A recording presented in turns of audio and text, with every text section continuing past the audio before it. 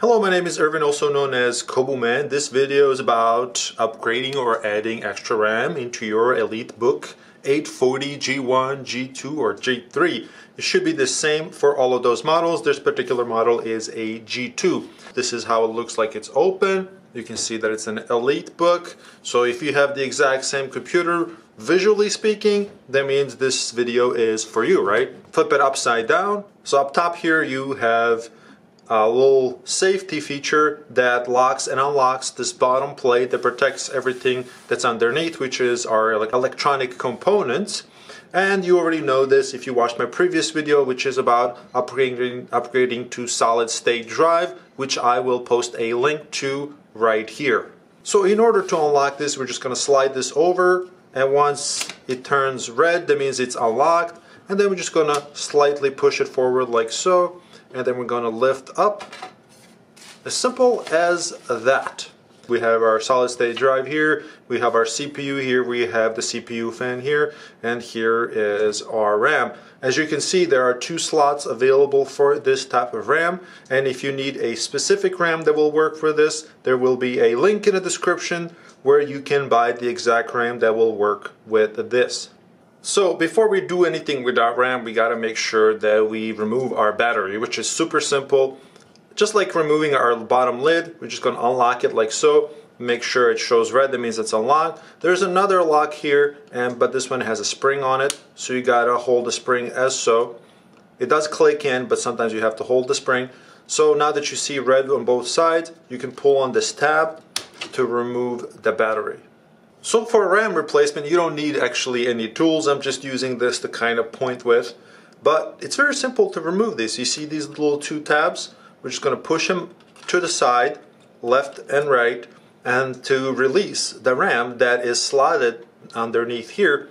And compared to the free slot here, you can see there's a little notch that helps us orient where the RAM slots in. And it kind of sits on an angle once you try to put it in. I'll show you that here in a second. So we're going to release these. We're going to do one here. We're going to do another one here. And see how it pops out like that and stays at an angle. At this point you can take it out. And just to kind of do you a favor, I'm going to show you what kind of RAM this is. I'm just going to leave it here for a sec. You can see that it's a Samsung type of RAM. And again, there will be a link to this RAM in the description box below, or something similar to it that should be compatible. However, I will try to get the exact same RAM for you so you don't have to worry about finding it.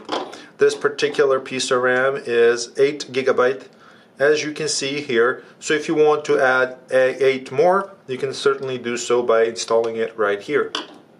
So remember, this used to sit like this. You just slot it in like so.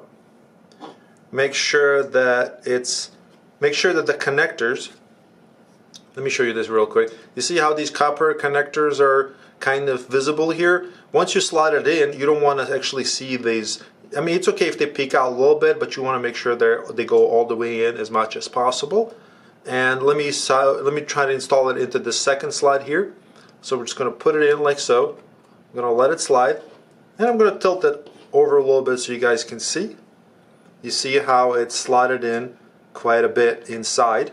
You can see. Okay. Now that we have it properly inserted, we're just going to lower this down, because what will happen is these side clips will just snap into the position. So all you got to do is just press down, and they clipped in like so. I'm going to do it one more time. I'm going to release it so you guys can see how simple this is. I'm going to release the clips.